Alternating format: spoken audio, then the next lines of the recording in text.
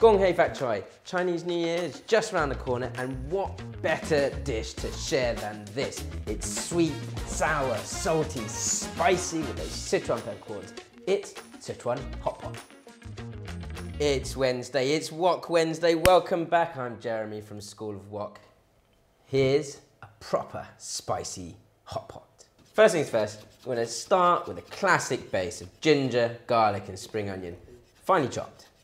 Get them in to pestle and mortar, and we can keep going. Next up, I've got my fermented black beans here, which aren't black beans, they are black salted soya beans. And they're either salted in like a liquid brine or just in dry salt.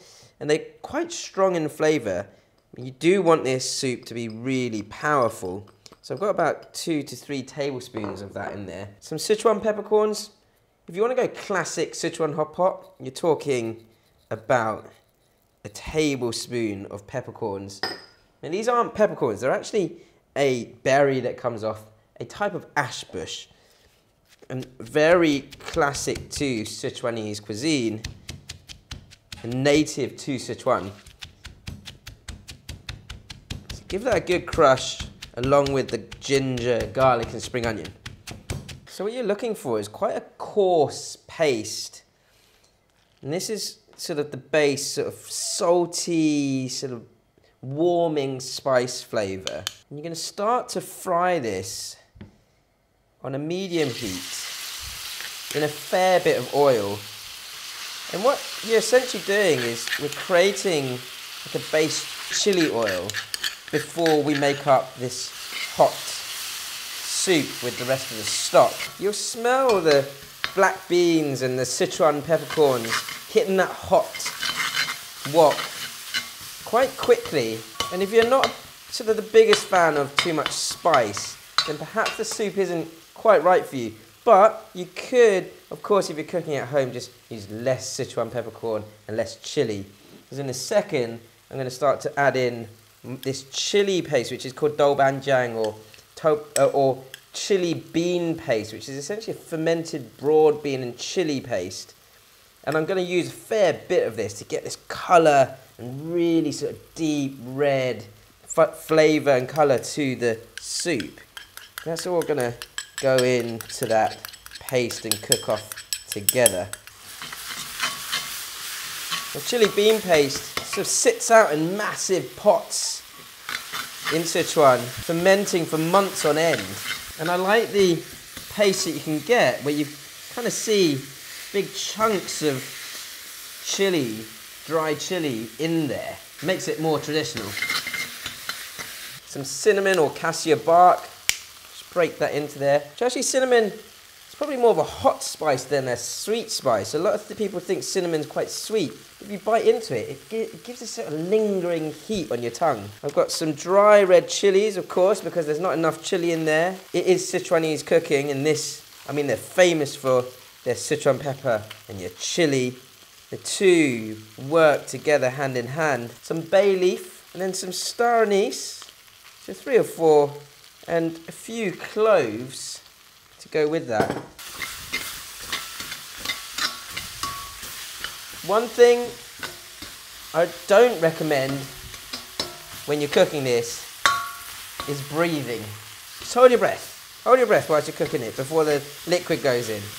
I like to fry this for a good 5 to 6 minutes so that all that paste cooks through nicely and you get all the flavour kind of sitting into the wok before my chicken stock then goes in. I've got my chicken stock here, and I'm just going to go sort of a couple of spoons at a time to deglaze the wok.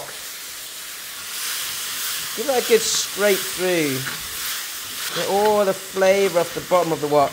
And this here is called rock sugar. You can see it's kind of like a crystal of sugar. It's got a nice sort of light, syrupy sort of texture to it when it melts into liquid. So I'm going to get that in and then add more chicken stock.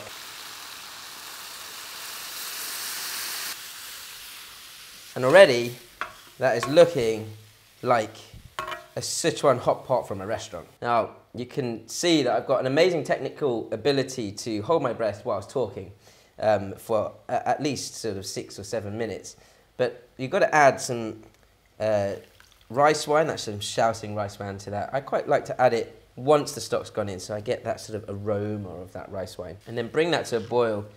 The doubanjiang, the chili bean paste, it's quite salty in itself, so you shouldn't really need much seasoning. So Sichuan hot pot, or any type of hot pot, is really a social occasion more than anything else. You know, you have your central pot of bubbling soup, and then loads of different fresh ingredients for everyone to kind of pick and choose what they want to put into soup themselves. And you just keep going for hours and hours and hours. It's fun. The condiments, in case there's not enough flavour in the soup, are great as well. So I'm just going to make up my own little sauce. I've got some ginger and garlic here. I'm going to add a bit of spring onion to that. And you kind of just sort of pick and choose what you want for your added sauce to go over the top. Now I've got some chili oil here, some sesame paste or peanut butter, just enough chili just to add to the spice that we've already got. And then I've got some light soy here. I'm going to get a couple of, maybe 3 spoons of light soy. And this stuff is Qingqiang black vinegar for a little bit of sour flavour, but not too much. Give that a good mix around. And the idea is then you can dip whatever you want into your own sauce later on. And this stuff is called sha cha barbecue sauce, which is actually a sort of chili oil made out of Chilean lizard fish, which is kind of like a giant mud skipper almost. But it's got a really deep, salty flavour, which works a treat. So this is all part of the fun. Everyone gets to make up their own sauces and then sort of change the flavour as you go. Again, with the rest of the fresh ingredients, you kind of pick and choose as you go. But of course, if you're putting meat into it, you need to make sure it's well cooked through before you take it out. Just for ease, I'm going to show you a quick bowl or plate that I'm going to set up for myself. I've got some lovely choy sum here, and I'm just going to break this up so it's easier to eat. I've got some different types of mushrooms, some shimeji mushrooms, some enoki mushrooms. And I just kind of lay it into my sort of large sieve. You can get little ones as well. Some lovely lotus root, and this stuff is a bean curd, dried rolls of bean curd skin, which add a great bit of texture to whatever you're cooking. Really, you can use whatever vegetables you like. Some gailan, Chinese broccoli. Now I'm going to dunk this stuff straight in to my soup.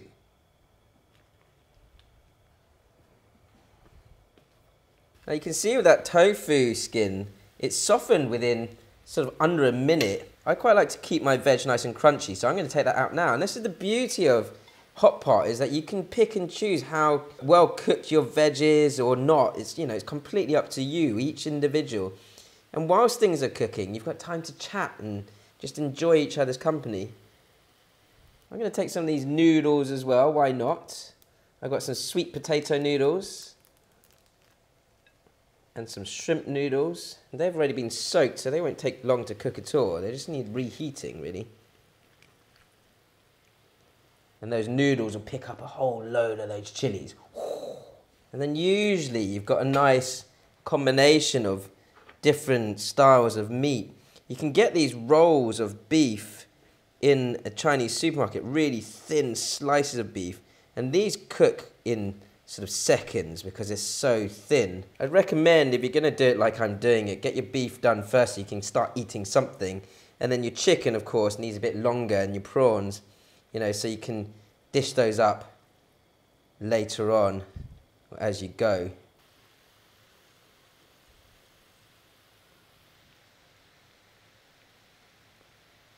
Now that that hot pot has been going for a good 30 minutes or so, I've taken some of the extra bits out just so that we can just keep cooking and not have to worry about fishing all the chilies into our food.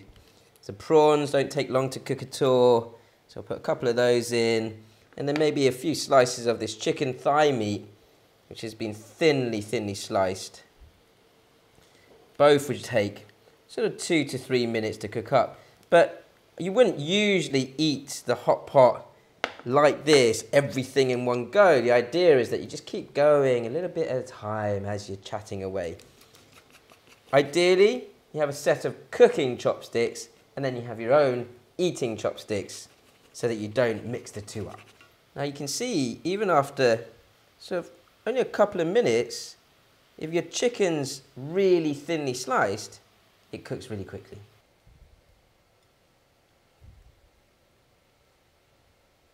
So, my wonderful plate of Sichuan hot pot, where I've just picked and chosen what I want on my plate, which is a bit of everything.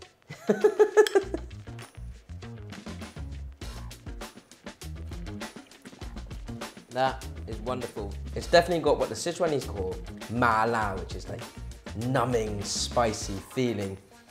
Oh, and I could just keep going at it. If you like this recipe, you want to know more about not just Sichuanese cuisine, but any type of Asian food, don't forget to like, comment, subscribe, ding, hit that